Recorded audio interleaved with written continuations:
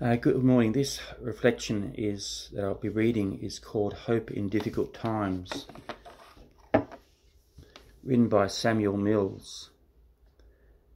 Even if you reach what you consider to be the lowest point, God's word says He'll never leave you or forsake you. You can read that in Matthew 28 verse 20. He will give you peace and comfort even in the worst circumstances, then lead you through, over or around the muck and mire of your situation. Again, set your feet on solid ground. Our God is a God of new beginnings. With Him nothing is impossible.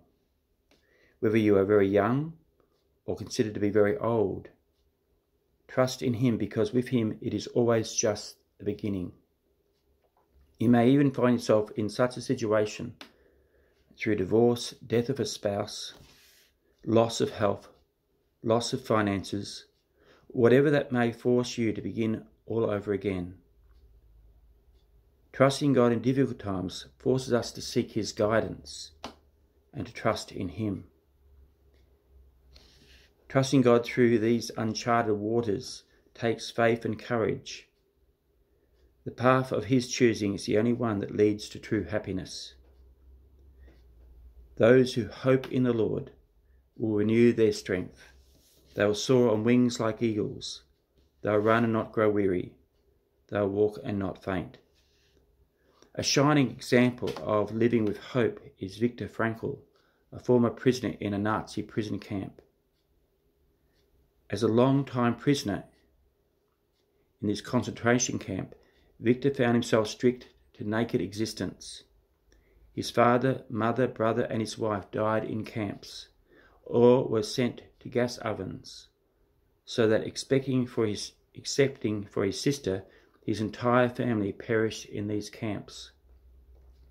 How could he, every possession lost, every value destroyed, suffering from hunger, cold and brutality, hourly expecting extermination himself, how could he find life worth preserving? In one of his darkest moments, while digging in a cold, icy trench, he writes these words: "In a last-moment protest against the hopelessness of imminent death, I sensed my spirit piercing through the enveloping gloom. I felt it transcend that hopeless, meaningless world, and from somewhere I heard a victorious yes in answer to my question of the existence of an ultimate purpose. At that moment, a light was lit in a distant farmhouse, which stood on the horizon as if painted there. In the midst of the miserable grey of a dawning morning in Bavaria, that light shineth in the darkness." Well, we all go through difficult times, don't we? Situations which we find we can't solve ourselves. It's hope in these times that gets us through.